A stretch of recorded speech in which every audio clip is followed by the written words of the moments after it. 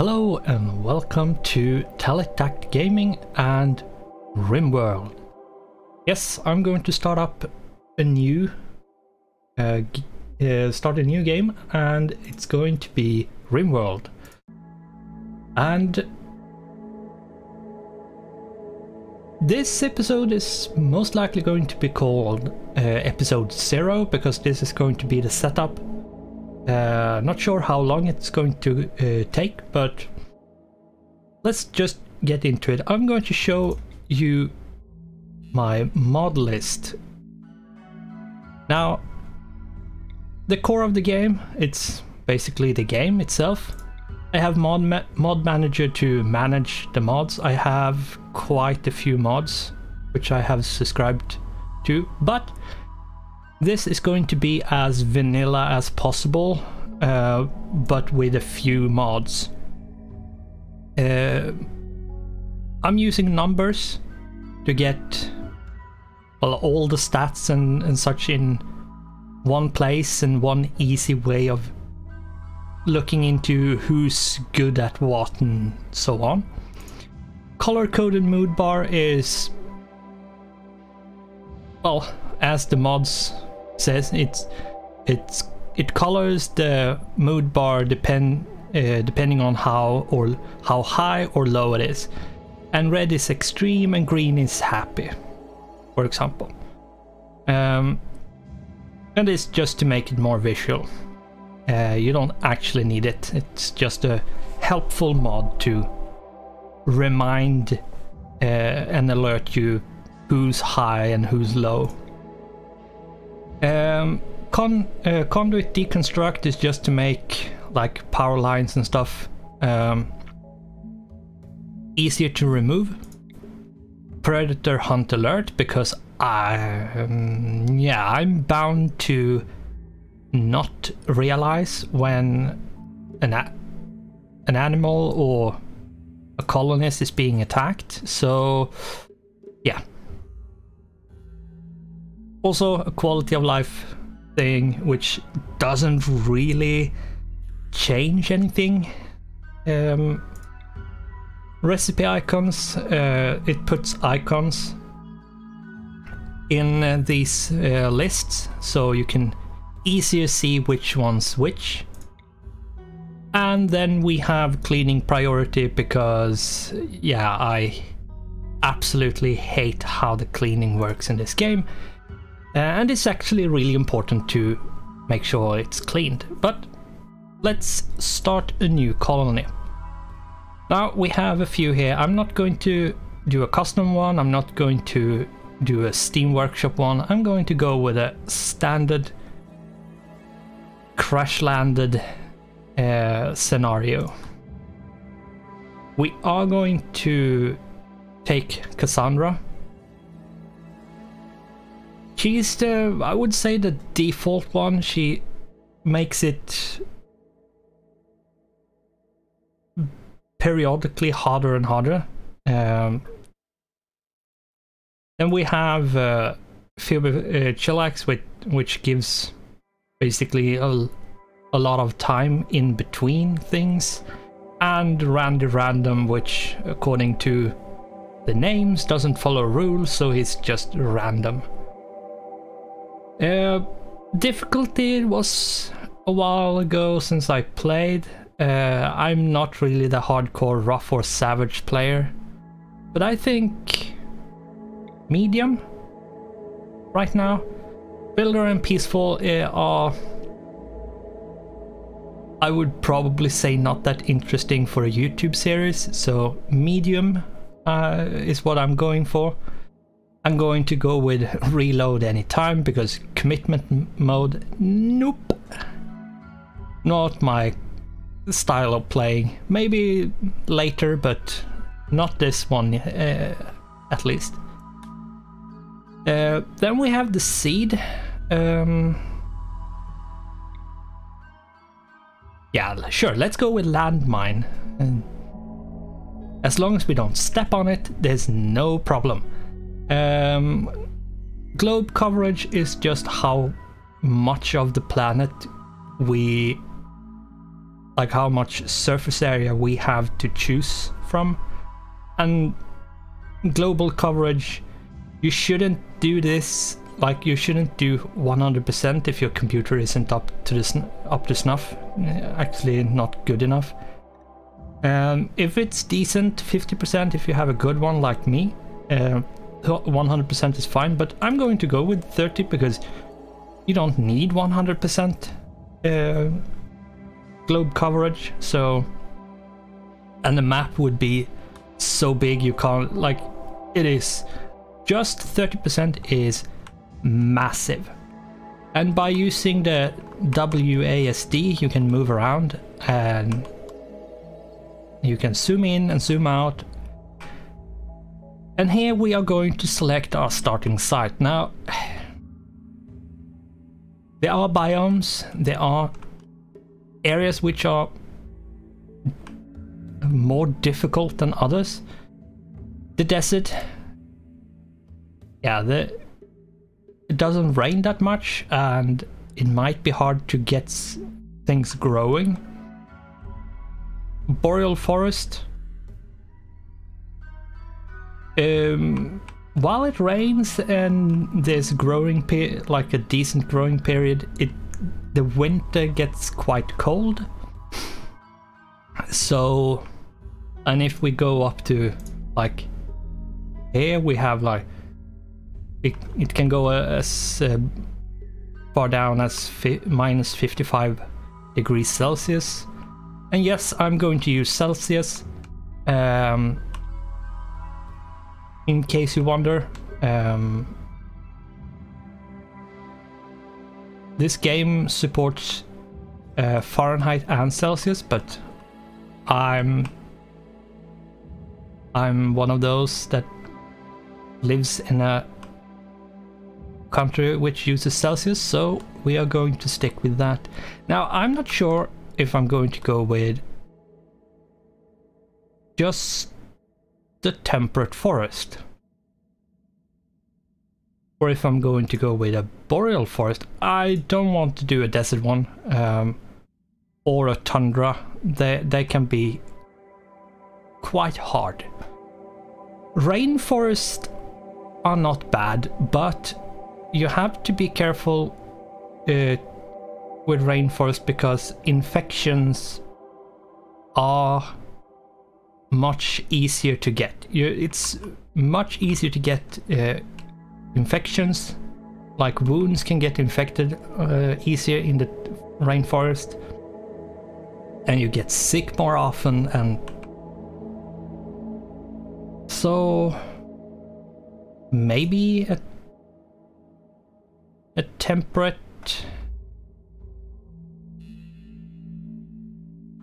having a lot of growth period would be nice. If you go down here, we have year rounds. We could just not have any winter, but I really like having winter. I'm gonna have to, like, you have to plan ahead a bit. Marble, slate. I'm looking at the stone types at this point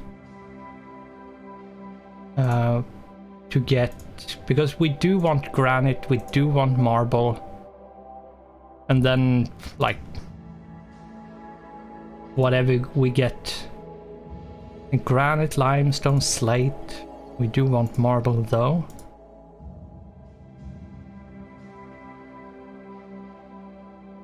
It can be quite hard to find the perfect spot sometimes.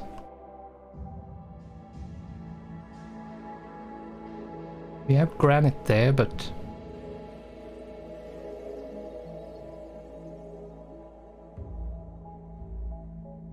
we do have marble, limestone and granite right here.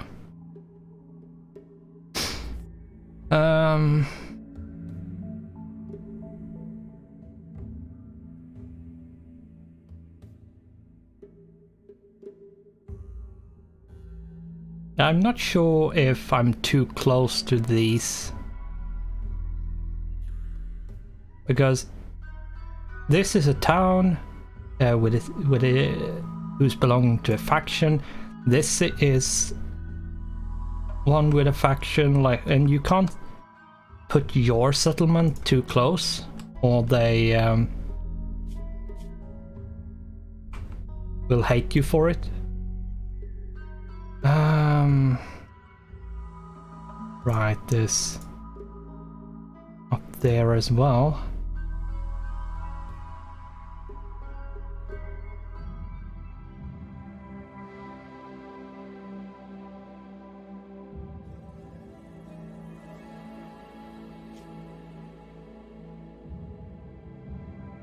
I don't remember how close you have to be, or what you how you see. It was quite a while since I played the game. We could just settle here. Right here would be a good place. We don't have any river, but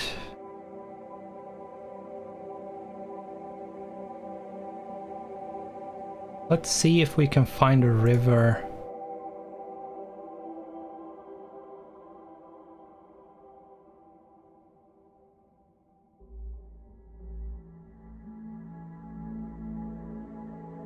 Which is good enough, because we could take this one. Actually, that would be fine. We are close to the road, so there shouldn't be any problems, to be honest.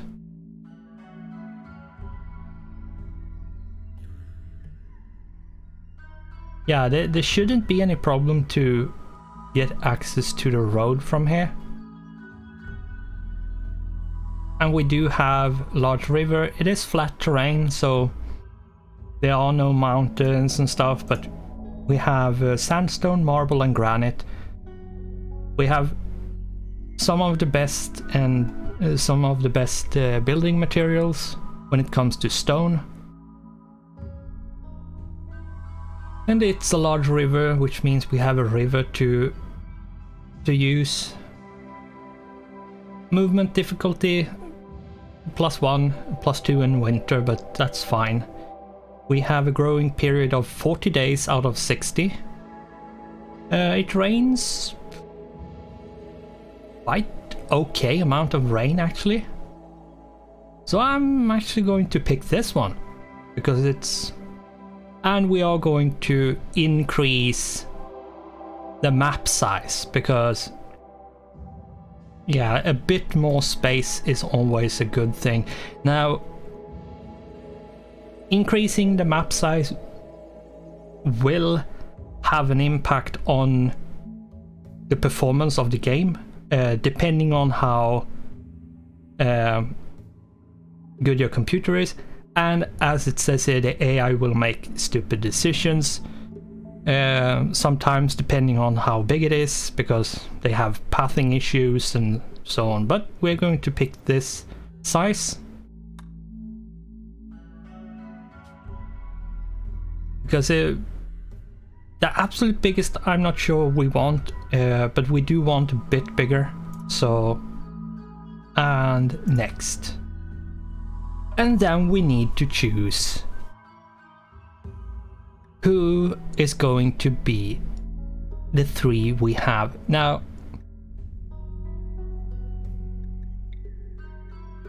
I don't want anything having like incapable of. So I might do a bit of randomize depending on how these look. Health, if someone has an addiction, I usually just leave them behind, because yeah, I don't want anyone to be addicted. Depending on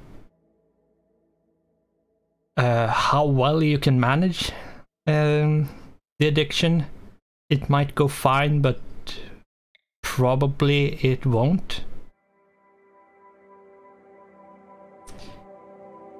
Gizmo here is someone that's quite okay to take. He's not super good, but let's see. Lilith, you would be okay, although you're volatile.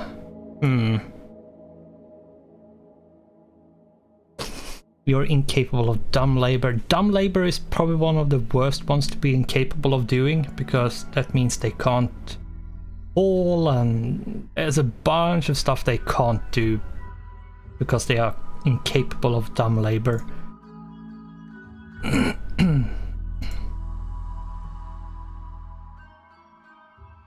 Psychopath is not something I want right off the bat.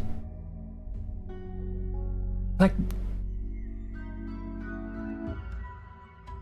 Gizmo is basically the only one which from the get-go is of any use.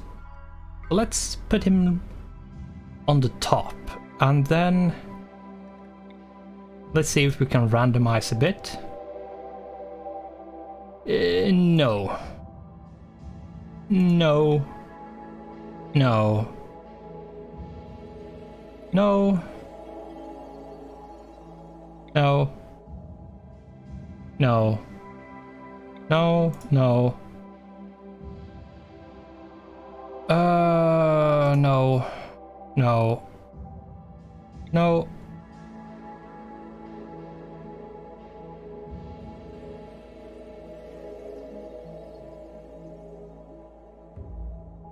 This one could be a good, but yeah, sure, we'll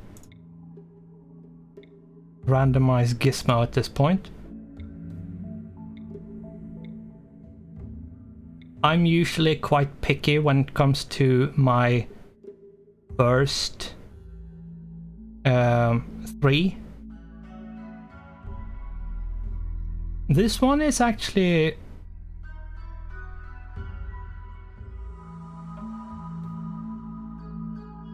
yeah, he's a good craftsman, and he can actually function as a medic and a researcher. He's crap at shooting and stuff, but and construction and cooking. He's really bad at basically everything else, but other than that, he doesn't have any health issues. He's 56 though, so he probably will have some issues later on, but right off the bat, he's good. He's good enough. Let's call it that. Good enough. We have a researcher. We have a social. Although you have right shoulder scar and right arm. This is gonna cause issues. You know what? Let's randomize. I can't be bothered with having to fix. Okay. Oh, he's not an adult. That's not good. Okay, we're gonna have to redo. And you can have kids, like colonies which are younger than a certain age, and then they are classified as kids, which means they only get the childhood backstory and not the adulthood, and I don't think they ever get the adulthood, even if they in the game becomes old enough technically. I'm not sure, I haven't tested that. Probably should at some point. There's so many who's injured or addicted or incapable of something, or both or everything. It's spine, bad back. That's not a good thing.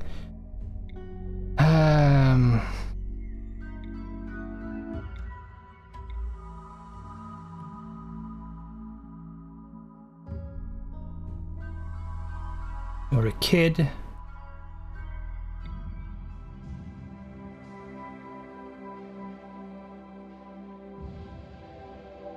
I don't need a scientist. I already have one.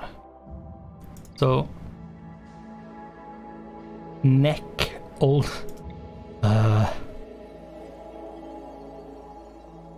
Oh,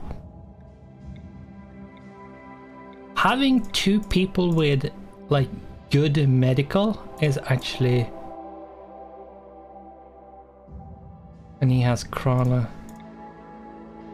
Yeah, but he doesn't have anything else, so I'm gonna have to randomize again.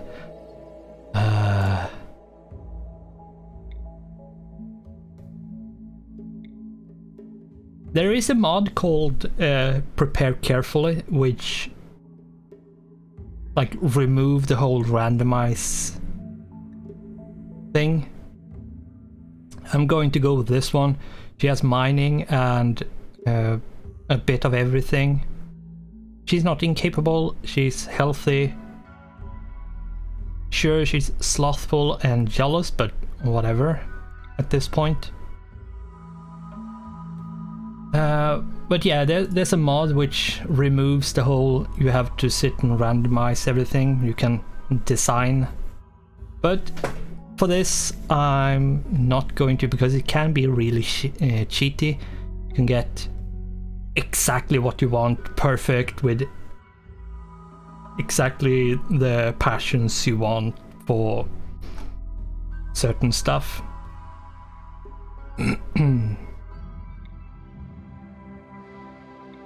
We need someone who's a good grower and cook at this point. Okay, you have double passion for cooking, but plants is a 2. And you're a kid, so... Okay, cooking, but... plants... We need both cooking and plants at this point. And someone who's not incapable of anything and healthy and not 300 years old, because... Yeah. Having colonists which are too old can be a really bad thing.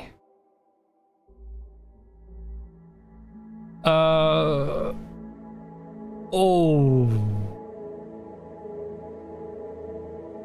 this one is a... Oh, he's really good, but he can't fight. Like, he has cooking and plants and animals and like all the stuff we would want.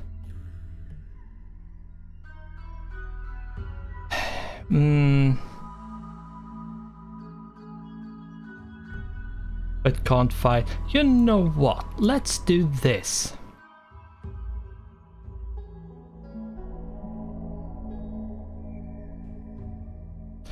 Let's make this one myself.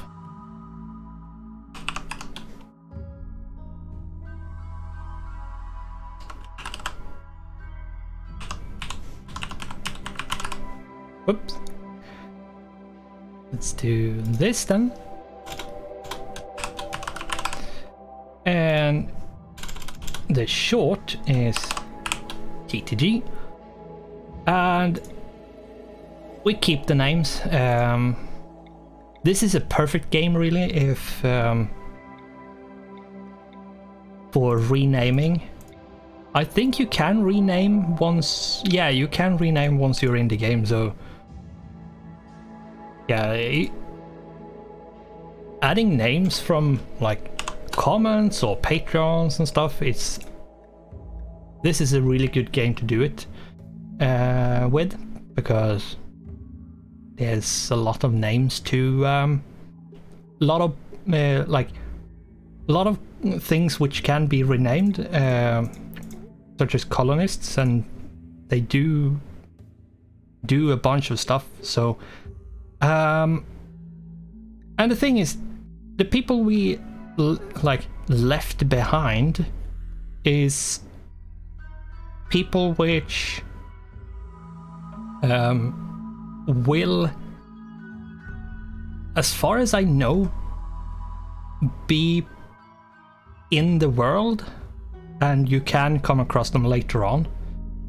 Going to randomize these a little bit.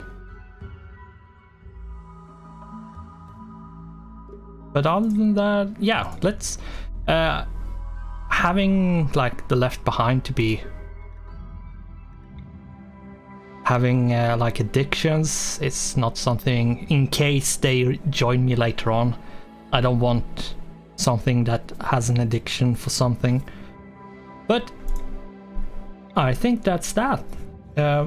This is a long prep video. We're up to 26 minutes, but let's click start at this point, and now it's generating the map, and we are going to call this episode here because next episode will be the actual gameplay. So with that, I hope I see you in episode 1. This has been episode 0, the setup for this series. So I will see you in episode 1. So thanks for watching, goodbye, and I hope I'll see you in the next one.